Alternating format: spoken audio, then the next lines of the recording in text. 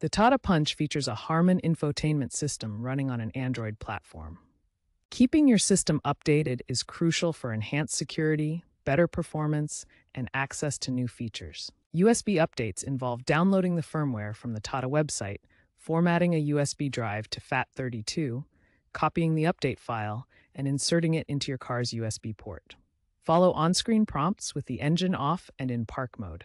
This process takes 30 to 60 minutes. The USB update process ensures secure data transfer for your infotainment system. OTA updates work through the Tata Connected Services app on your paired smartphone.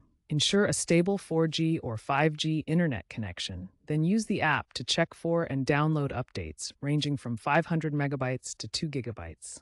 The installation takes 20 to 45 minutes and happens automatically. OTA updates are delivered over the air through cloud services, making them more convenient than visiting a dealership.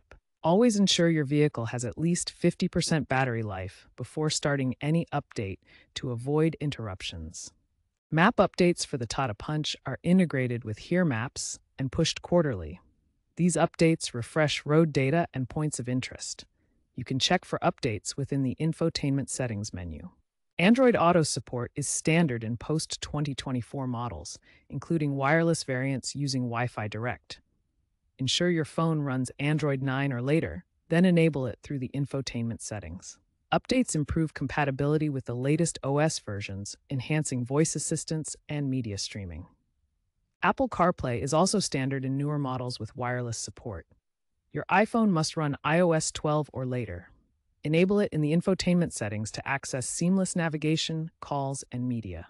Recent updates enhance usability with Siri and streaming services.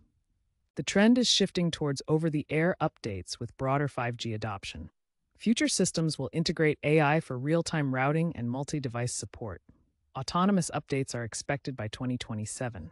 Sustainability trends favor OTA to minimize physical media, aligning with EV developments.